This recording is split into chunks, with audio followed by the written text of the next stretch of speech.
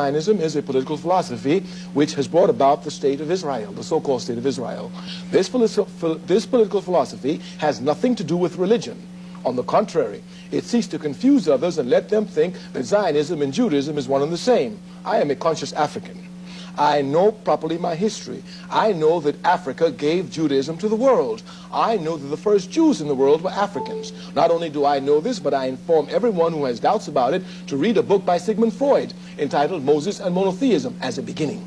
Consequently, I know that Judaism and Zionism are not the same. Zionism had its first organizational expressions in 1897 in Basel, Switzerland, in Europe. Here was a man by the name of Theodor Herzl, H-E-R-Z-L. He was the founder of Zionism.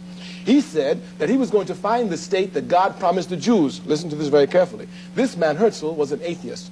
He believed that there was no God.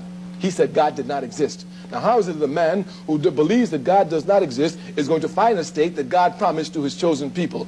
I'm telling you, this man is Satan in disguise. Zionism is a satanic movement. It is devil. It is imperialism. It is racist. It has gone and taken the lands of the Palestinian people and through terrorism has driven them out. And through terrorism, it maintains its power. And the United States of America, with over 6 million homeless, sends to Israel billions and billions and billions of dollars everywhere to bomb Palestinian people while homeless people are here and unemployed are here. Zionism is going to raise this war and make the people in America become clear to what it is and become anti-Zionist and stop the aid to Israel and use the money to take care of the homeless in this country.